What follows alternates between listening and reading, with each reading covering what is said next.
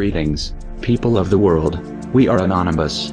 As many of you are aware, over the past several days, significant demonstrations have been held in protest of the corrupt financial system that favors the richest 1% of our nation, while the remaining 99% have to deal with things such as abuse of our civil rights, overseas outsourcing of our jobs, and living off minimum wage while gas hovers around $3.50 a gallon. The minimal attention given to these demonstrations has caused growing concern, with rumors of media blackouts and repealed news coverage becoming increasingly harder to deny. We would like to thank those in our national media that chose to cover the truth about the events of the Wall Street occupation.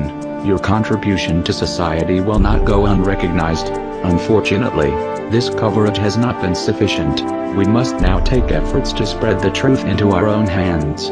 It is now up to us, the people of this great nation, to act for ourselves.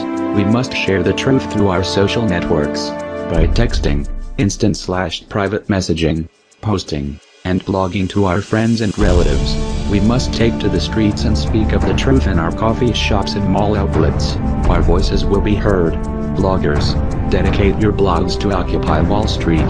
Website owners, write an article about Occupy Wall Street. People in urban areas, pass out and post up flyers about Occupy Wall Street. Social network users, flood your Twitter accounts with Occupy Wall Street hashtags. Post videos, articles, and any news about Occupy Wall Street. Share this call to action, and encourage others to do the same.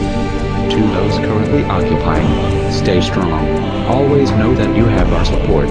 We will not allow tyrannical police to oppress and bully you. Stay peaceful, stay vigilant, and know that you are making our nation proud. To the police who wish to remain tyrannical, we will continue to show our support for the peaceful protesters. You will be exposed for the inhumane offenses you commit, and everyone will know just who you are and what you have done. Your information will be posted everywhere and mirrored everywhere. If you strip the freedom away from our peaceful protesters, then we shall strip your privacy away from you. To the people of the world, you are anonymous. You are legion. You are the media. You are the voice of truth. You cannot forgive. You cannot forget. They should expect us.